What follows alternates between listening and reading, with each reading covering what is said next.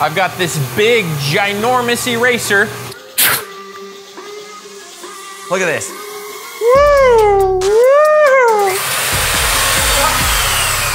Don't put your hand up there, Dad. That section's ruined. You seeing this storm out there? The sky turned green. Does lightning ever hit propane bottles?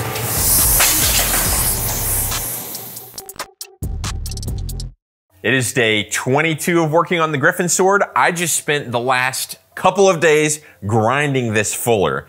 We didn't video all that because it was just hours and hours of me over at the grinder, coming back to the bench, checking things with my little depth gauge over and over and over. The style of fuller that I actually ended up going with is quite a bit different than what I started with. What I started with was that 2 1/4 inch wheel, the wheel that was a 2 inch wrapped with duct tape around it. Well, that didn't work out so good right here. It wasn't getting the fuller as deep as I wanted it, and it wasn't looking as defined as I wanted it. So I ended up using smaller wheels on the fuller, and I have this more aggressive edge now and a little bit of a kind of a flat bottom, or not flat, but just a gentle curve. So if you think about it, the shape of the fuller is more like an oval shape now. For today, I'm almost done grinding on this thing, just have a little bit more finish grinding. The finish grinding I'm doing is at 240 grit. Let's head over to the grinder and I'll show you how I've been using these smaller wheels to grind this wider fuller. Coffee break. Nice cold morning. Oh, that is so good. Started using a little bit more coffee in the pot. It tastes like liquid dark chocolate. To the grinder. So I've got a small wheel on here. This one's like 5/8 or 3/4 of an inch. And this is the wheel that I use to kind of fake in about half of the fuller.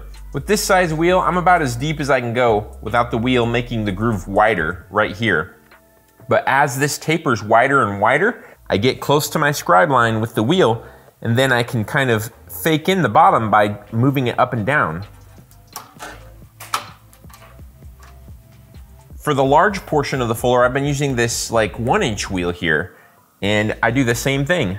Come in here and focus on this top line, get close to that, and then I can come back and blend in the bottom. By using these wheels that are smaller than the fuller, I can get a really aggressive fuller on the edges, a really aggressive curve, and I can customize the bottom of the fuller and keep it from getting too deep. The way I've been checking the depth is with this depth gauge here.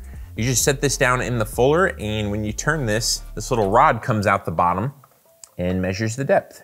So about 88.5 thousandths deep right there. So just short of 90 thousandths. That means the webbing material there in the middle should be somewhere around 70 thousandths thick still. So we're nice and good there on that. I'm also using this to check, to make sure I have things consistent from side to side as far as depth goes. The depth is not the same all the way down the fuller. In fact, it gets shallower and shallower as we go down. That's fine. But what I want to do is make sure that I have consistent depth on both sides. It's going just past the 20. So what I do is flip it over and measure it in the same spot. And we're going just past the 20 again. So we have a good consistent depth there. You can check it in multiple places going down the fuller. I'm gonna go down the blade on both sides now, checking it. I think I still have 1 or 2 little high places that maybe don't match on the other side. I'm gonna find those, give them a little Sharpie mark. We're gonna go over to the grinder, just do a touch of this fine tuning that I've been spending hours doing, and we'll move on from there. 5 minutes later. I measured a bunch of spots with the depth gauge, and I found a little area here that's a little higher than this section on the other side of the blade. You're gonna get to see how I've been doing this little up and down motion to kind of fake in the bottom of the fuller. First grinding of the day, don't wanna mess it up right away. Hey. I'm on brain alert level 9000 right now as I'm almost done grinding this clip. I don't want to make any tiny little slips at this point. If I accidentally put a little bit too much pressure on the wheel, it might catch on the edge of the fuller and grind away that crispy edge, completely ruining the look of the fuller. In that case, to fix it, I would have to grind the entire fuller a little bit wider.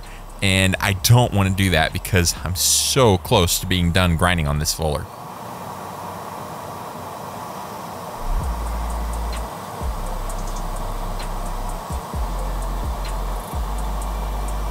That's basically what I've been doing the whole time grinding this fuller. I work the edges, and then I'll go in and do what we just did and work the bottom a little bit, blend all that in. That's probably enough. I'll double check it with the depth gauge to make sure that it's a little closer to the other side now. The average dagger most people make has a blade around 10 inches long. I was just looking at the size of this thing. There's 10 inches. So that right there is the size of the average dagger that I've seen made out there. It's 12 inches to the fuller, which is a pretty big dagger. We've got that, plus all this. The next thing I need to focus on is cleaning up the ends of the fuller. I need to get this end looking good, but it doesn't need to be perfect because this is gonna be all hidden underneath the guard. I need to get this small end though looking perfect because you're gonna see that. So I need to make sure everything's nice and symmetrical there. I think I need to make myself a new scribe line too. I've kind of went over that one a little bit, need to make a new one there. I'm gonna start though with the easier end that doesn't need to be perfect. To shape the ends of these, I'm gonna start out with just a little stone that's kind of rounded over a little bit. Might take me a little while to find the best position for this.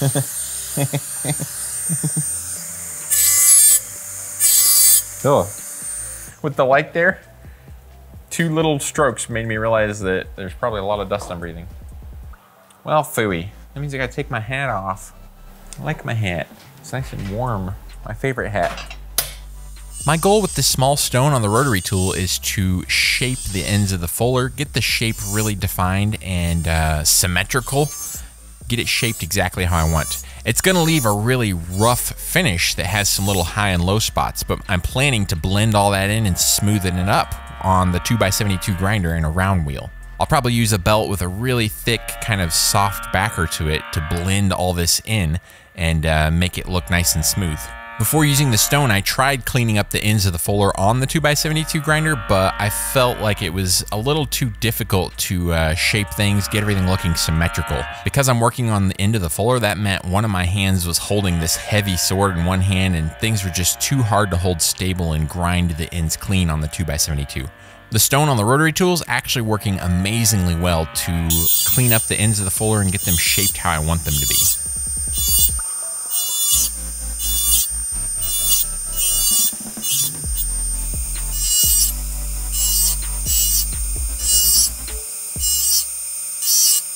It's day 24 of working on the Griffin sword. The other day I ended up spending almost the entire day working on the final grinding for the fuller. I'm very happy with how that grinding came out, but man, it took me a long time. So what did I do yesterday, you might say? Well, I spent the entire day figuring out different ways to get the fuller sanded. So one of the things I actually tried was this little tool here. This thing runs on air and it basically just strokes, really, really short strokes, really fast, and it holds a little EDM stone. And that stone can actually finish out your blade. That thing goes really, really fast. Something else I tried was using little flap wheels and stuff like this on the little hand rotary piece. Didn't work at all, took like 2 seconds to figure out. Here are some of those more interesting things I was talking about using to hand sand the blade. So this is a piece of small CPVC plumbing. This is for regular house plumbing to run your hot water in. I ended up putting a coupler on the end of this and then cut a slit in the coupler. So what you can do is you can take your sandpaper, stick it in that slit, and now this kind of matches the large end of the fuller there. Next, what you do, you stick a drill bit in the end of the pipe and it fits in there nice and tight, and it gives me a way I can actually chuck this up in the drill. And then you gotta keep holding this or it'll all come undone. You move your lights around and stuff with one hand because you gotta keep holding the other end. And then you look for the other thing and it's over here on the floor. Meanwhile, never letting go of this so it doesn't unfurl. Spray some Windex for keep the paper clean there. We can actually use the drill to hand sand the fuller.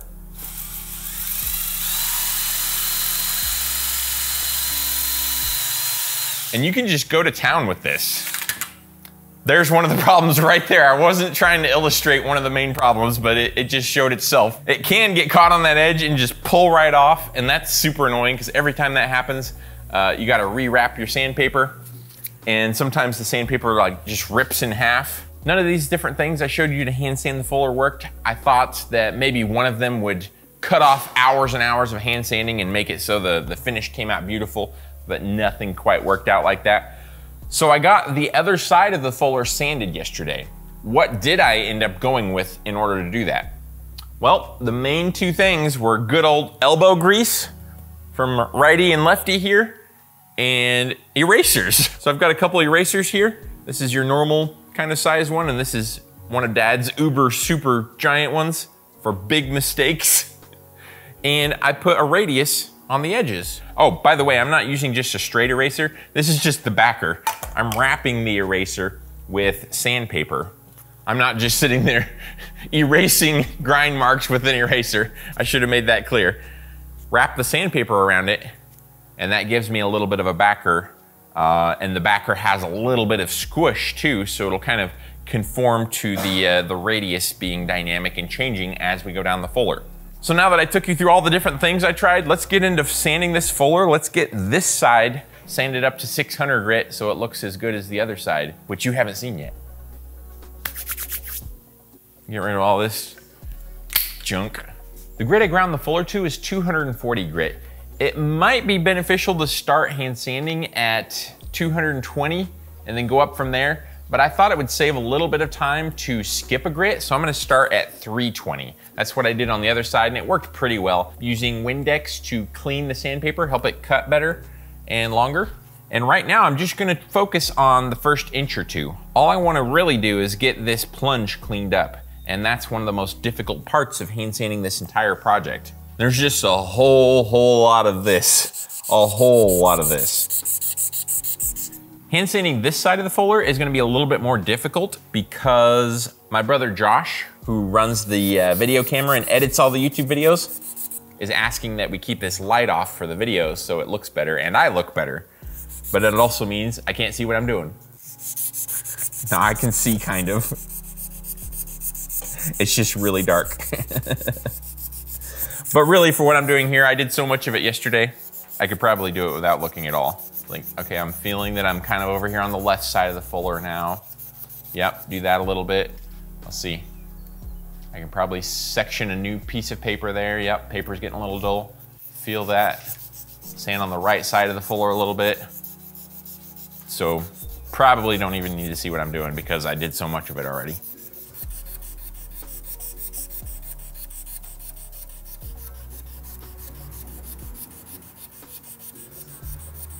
See, what happens if I hand sand the Fuller in now versus later is that right now, I'll get the Fuller sanded, these corners will get rounded a little bit, and then we'll come in and grind the edge bevels. And when we grind those edge bevels, it'll grind down into the Fuller a little bit, pretty much everywhere except for the very base here, and that'll re-crisp up all the Fuller.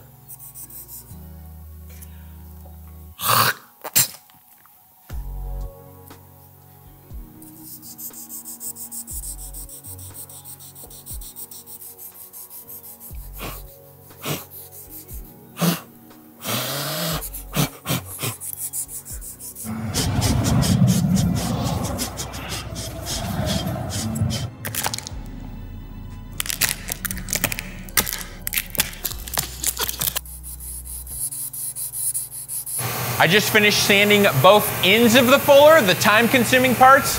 If you're wondering what all the extra noise is, Dad is currently making up some tightly twisted Damascus for fittings on a dagger he's about to build. Got the forge running over there and the press and twisting and vent fans and all sorts of stuff.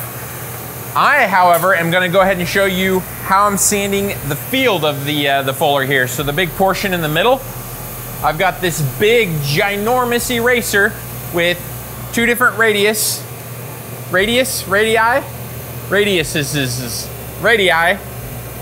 We've got a gentle radius here and a really aggressive one. I can use that gentle radius up here on the big area and the more aggressive one down here when the Fuller gets smaller. For this, I'm using the biggest strip of sandpaper I've ever hand sanded with. I need something that's as wide as this eraser is. So we'll just take this and wrap it around the eraser. And then I hold it into place, Windex, and start sanding.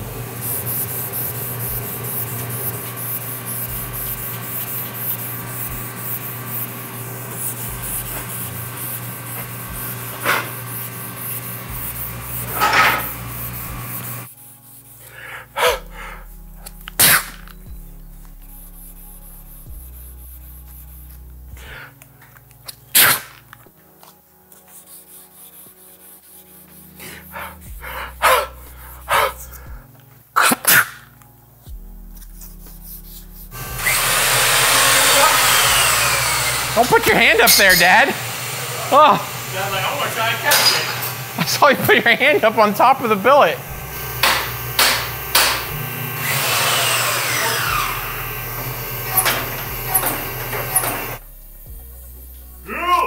Fire! No.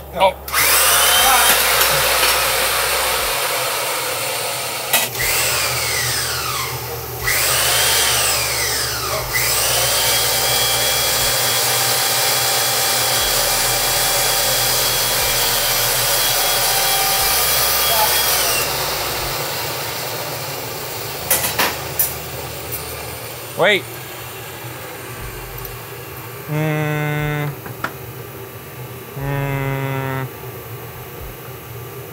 Go in the opposite direction.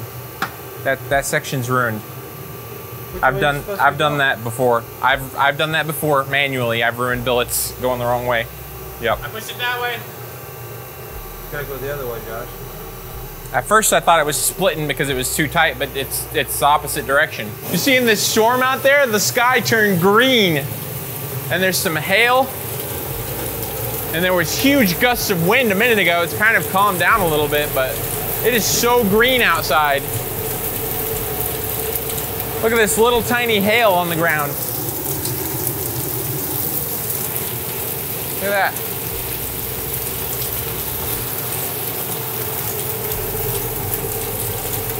Does lightning ever hit propane bottles? Well, you can only imagine. I need to YouTube that later. Can you imagine lightning hitting a propane bottle? I think that will be all the sanding. I'm calling it there. I am done sanding this fuller. By the way, it's the next day now, so this is day 25 of working on the Griffin sword. I ended up spending pretty much all of yesterday and most of today just sanding on this fuller.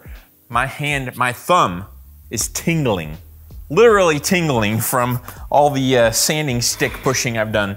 It looks so good though. It looks so good. But look at that, it looks so good. I am so exhausted. My arms are just super sore. That was like days, three and a half days of hand sanding on this fuller. Wow. It came out really nice though. It's kind of funny seeing this like finished fuller in the midst of a very unfinished blade. We've got blade bevels to grind and stuff on here, but the fuller should be pretty much done until etching. Before I end the day, I'm gonna go ahead and give this a protective coating right now. I don't want this to rust. The 1000 grit finish is pretty much the final finish that this blade will need to have before I etch it after all the handle's done. Let's get some good Dykem sprayed on here. Wow, really blued my finger. Would you look at that? That's actually really pretty. It looks like a deep blue anodized aluminum or titanium. That fuller being sanded to 1000 grit, the Dykem actually looks really pretty on it. Such a smooth, silky blue color. I kind of want to lick it. Looks like it would taste good.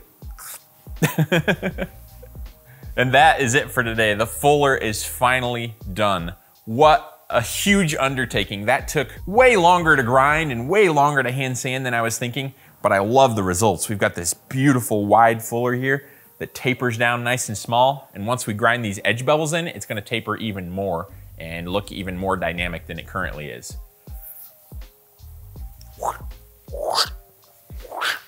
Getting lighter. Still kind of heavy, but getting lighter.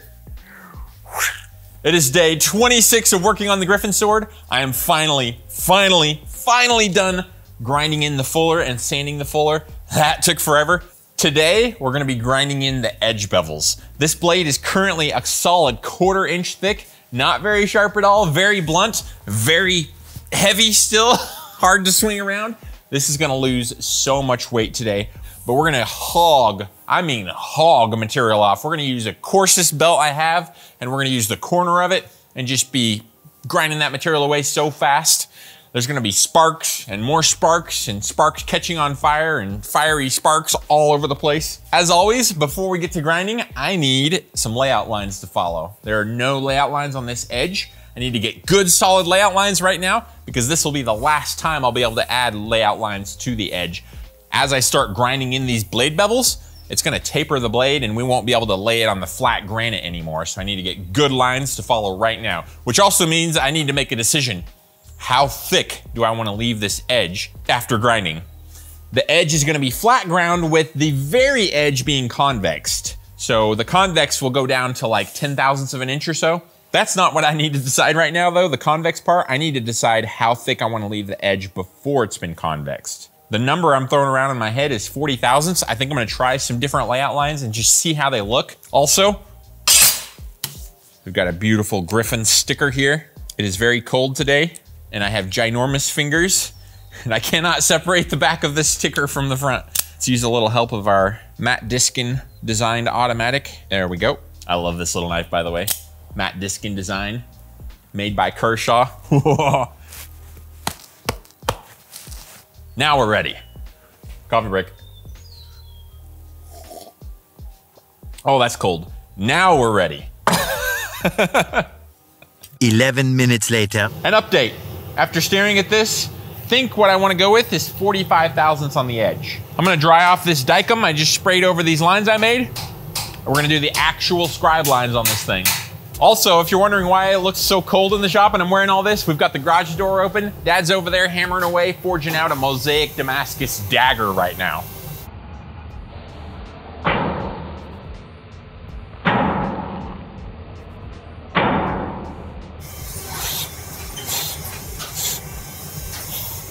Swirling. Woo, gritty. You can see all the high and low spots on my sword now. One other thing I wanted to do before we rough grind this is to actually weigh it before and after grinding. So I've got a scale here, get it centered on there. 4 pounds and 12 ounces. This thing is very heavy. Let me know down in the comments what your guess is for how heavy this blade will be after I'm done grinding on it. And by that, I mean like after the edge bevels are ground in, not after all the tang is shaped and all that stuff. Just for a reference, I'm estimating the finished weight of this sword with the handle and everything included to be somewhere around the like 3.2 to 4 pound mark, kind of in that range. So this blade has a lot of weight to lose because it's currently heavier than I want the entire sword to be. I think after I grind in these edge bevels, the sword is gonna weigh 2 pounds and 10 ounces. That's my guess. Josh, you just saw how heavy the sword is. What's your guess for the post-grinding weight? I think it's gonna be 2 pounds and 10 ounces. That's my guess. I don't know. Also the background's bad. Hey Dad, you got like a minute? So this sword blade currently weighs 4 pounds and 12 ounces. What's your guess for how heavy it's gonna be once I get the edge bevels ground in? 3 pounds, 6 ounces. 3 pounds, 6 ounces. Very good. Back to forging. All right, Mom, so this sword currently weighs 4 pounds and 12 ounces. We're having everybody guess the weight on it. How heavy do you think it's gonna be once I get these edge bevels ground in? 2 pounds, 15 ounces. 2 pounds, 15. All right, perfect. Actually, I think That's a good guess. pretty accurate That's guess. probably That's probably better than my guess. We are ready to go do some serious rough grinding with a coarse 36 grit belt at the grinder.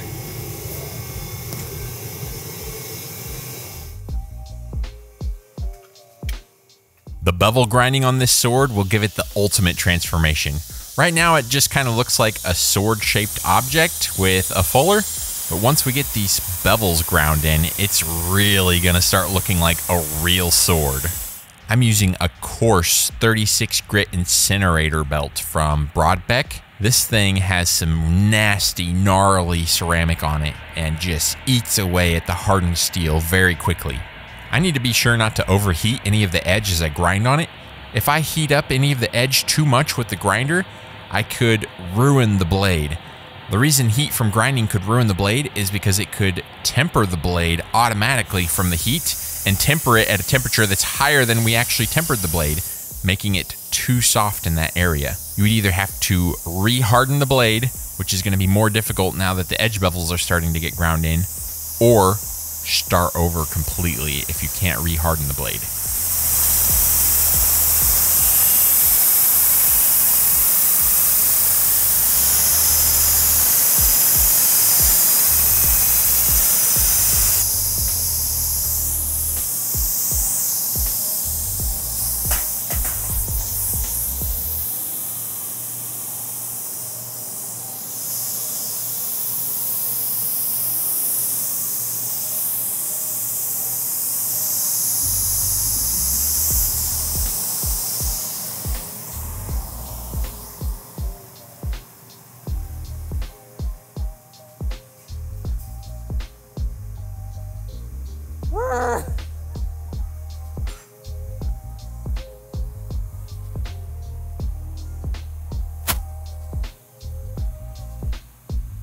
Yeah, after that little accident, I think I'm gonna have to be a little bit more careful when I'm taking the blade out of my my cool water tank there. There is a fluorescent light hanging above, and this blade is way bigger than a normal dagger, so I gotta make sure I don't bang into that thing. I got really lucky I didn't hit a bulb and shatter it right over my head. To quickly eat away at the material on the blade, I use the corner of the belt. Using the corner of the belt allows me to apply more pressure in a small area, forcing the ceramic grit on the belt to eat away at the steel very quickly. The closer I get to establishing nice blade bevels, the more I flatten out how I'm grinding up against the belt. So to simplify it, I start off grinding really aggressively using the corner of the belt, and then as the bevels get bigger and bigger, I start laying the blade against the belt flatter and flatter and not removing material so aggressively. I definitely don't want to grind away too much material in any one given place, or I'll end up with a thin spot on the edge, or I'll have to make the entire sword thinner because of it. I've got a nice bright work light set up right at the grinder, so I can more easily see the scribe lines on the edge of the blade. I don't want to grind over those scribe lines, and if you can't see them, then you don't know when you've ground to them. So having a work light set up for me is crucial.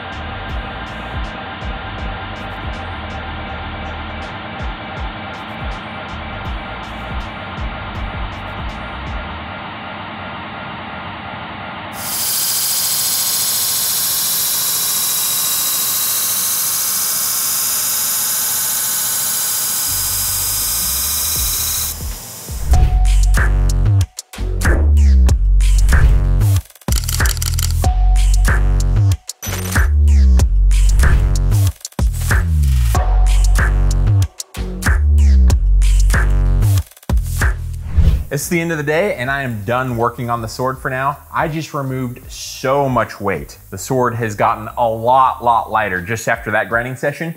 I still have a lot more material to grind off though, so I'm not gonna weigh it just yet, but I can already feel it. It's definitely getting easier to swing. Overall, it's looking really good. It's actually starting to look like a sword now. We've got blade bevels coming in. We've got beautiful fuller. I am loving this thing so far.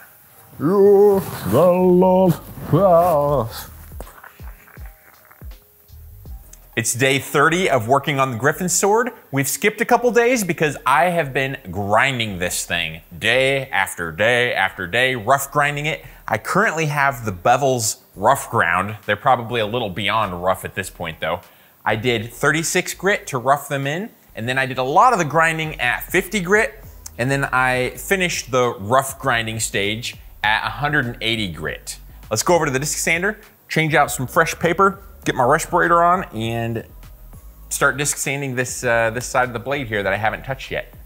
I'm at the disc sander. You might notice this is not in its normal place. It normally goes way back over here in this corner. But the sword is so long that there's a wall over here and there's a grinder over here completely in my way. So yesterday, Dad and I drug this thing out to the middle of the floor. We had to unscrew it from the wall, undo the ductwork, and now we've got this kind of janky looking vacuum hose pipe going from the ventilation system all the way over to here, so we still have some ventilation sucking all this dust out. I didn't change the paper on this disc sander yet. This one's kind of worn out. I wanted to show you the changing process because it's exciting. The sandpaper on the disc sander does not get a lot of mileage at all. It wears out very quickly and it still feels a little bit sharp. Like if I was hand sanding, that would still be sharp to me. But on the disc sander, it needs to be like brand new sharp to do well. So there's the old piece. I'm just using the regular 320 grit 3M wet dry sandpaper that I use for hand sanding. To hold the sandpaper onto the disc, we're gonna use some spray adhesive. Dad made this little cover here so we don't spray adhesive all over the disc sander and have dust sticking to it horribly. Shake it up, spin, spray just a little bit, and then I wanna spray some on the sandpaper too. Just a little bit. Really nasty stuff. We're gonna have the vent on here in a second. Okay.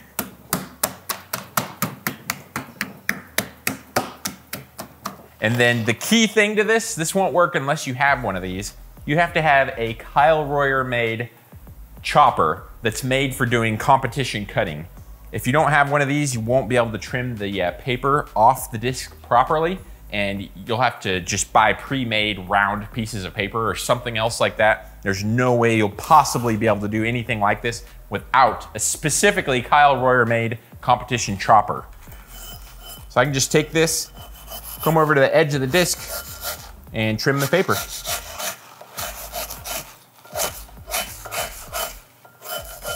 All the way around, nice and pretty.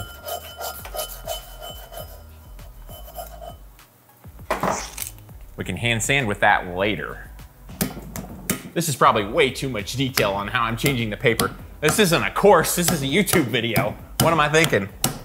Okay, that is ready to go. I'm gonna be running it at a nice low speed here, something like that. I don't know how fast that is. It's 30. I'm turning it at 30 speed.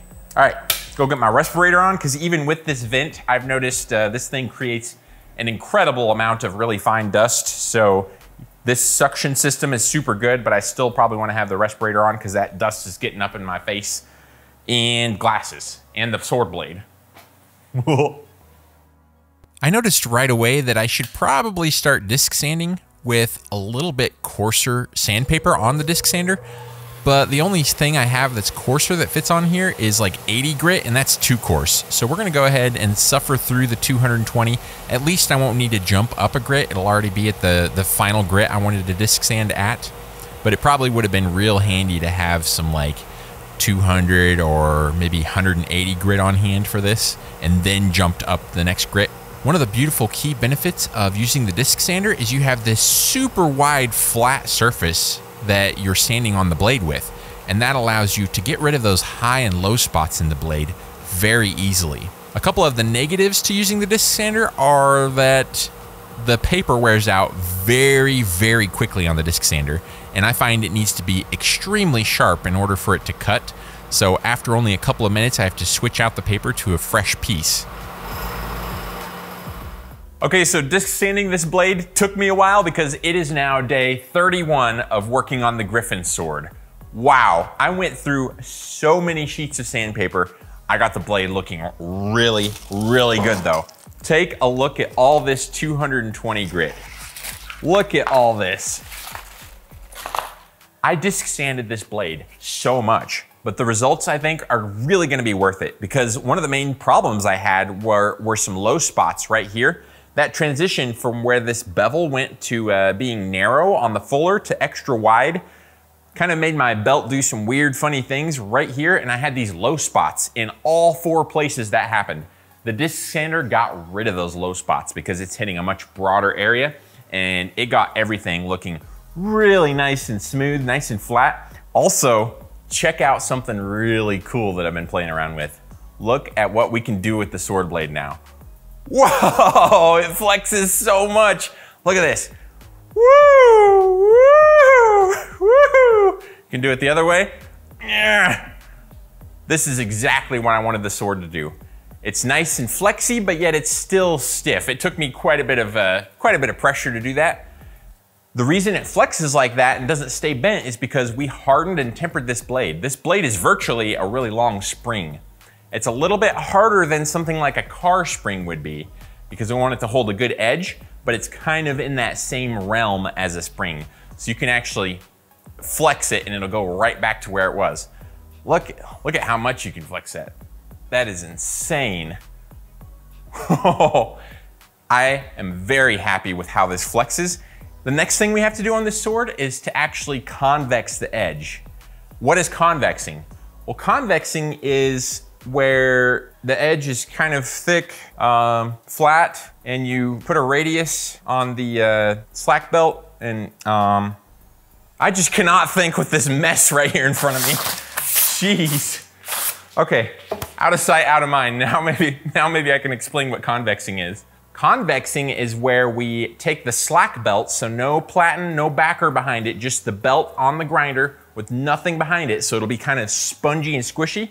And we're gonna lay the blade bevel on the belt, and since that belt has a little sponge and squish to it, it will convex the edge. That will give a really strong edge that is also really refined and sharp. You can really tailor the convex to the purpose of the knife depending on what you're wanting to do. My hands represent the two edge bevels if you're looking at the blade this way. If you left the blade flat ground, you would end up with bevels that meet like this. And then right up here, this is the blade edge thickness. You could leave that thicker or thinner. What we're gonna do is we're gonna convex that edge, so it's gonna kind of make it more of a shape like this, where the edge is kind of radiused and then the rest of it is flat. And you can tailor the convex depending on the purpose of the knife or the sword or whatever you're doing. If you're doing something like an axe, you can make this big old aggressive convex that's extra robust and durable, so there's more material here to support the extreme stuff that axe has to go through.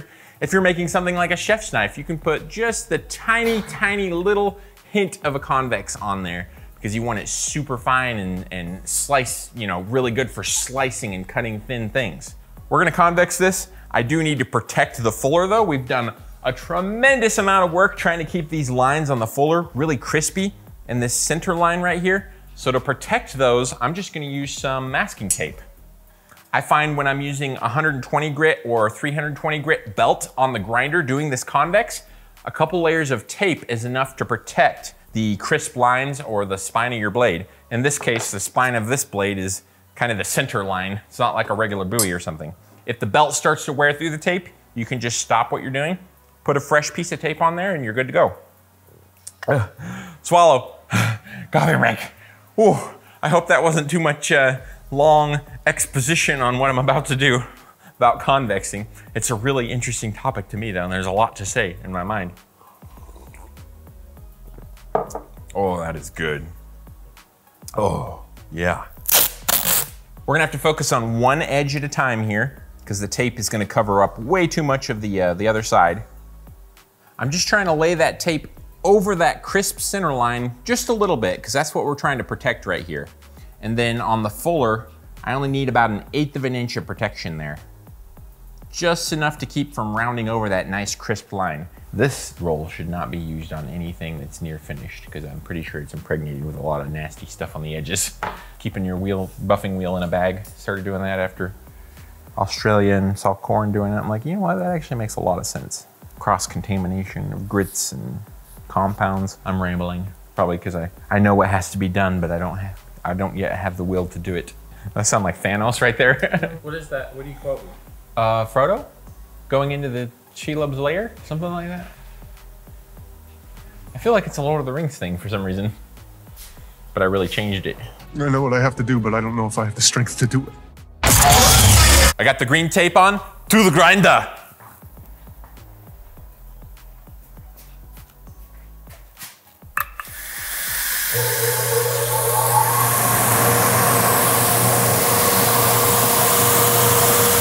Oh, not that way. That would have been really bad. Catch on it. Ugh.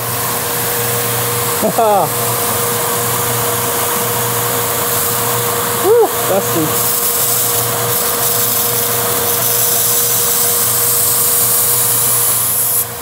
I normally would start off convexing with a 120 grit belt and then finish it out with a 320 grit belt. This time though, I decided to just start out in the middle with a 220 grit belt and keep it at that finish and go straight from there to hand sanding.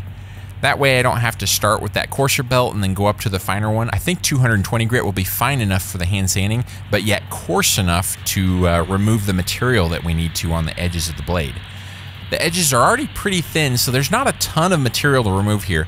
It's not like on a big buoy or chopper or something where I have to convex up the blade pretty far.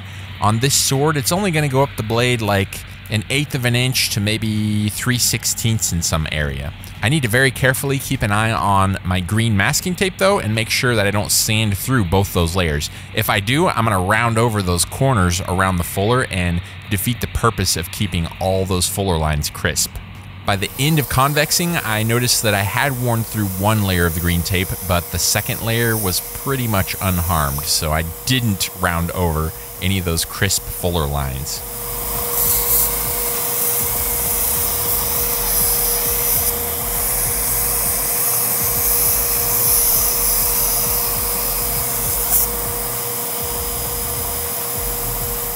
I just finished convexing this thing all the way around. Holy smokes, that was a lot of convexing to do.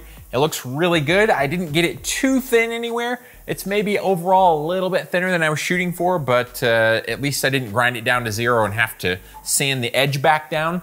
I might go over the edge just a little bit and sand it down just to get it a tiny bit thicker, so we'll lose a tiny, tiny, tiny bit of width, but overall I'm very happy that it went that well. We can finally see how much this blade weighs now that I'm done grinding on it. Keep in mind, we're gonna lose some weight on the tang, but as far as the blade goes, it just needs hand sanded at this point. We've got the scale, turn it on. Get it centered right there. And it is 3 pounds on the dot. So it looks like as far as the weight goes on the sword, Mom came the closest. 2 pounds, 15 ounces. This blade is looking so good. I can't wait to move on to the fittings and the handle and really make this thing take shape. I will see you in the next video. May the forge be with you. Bye-bye!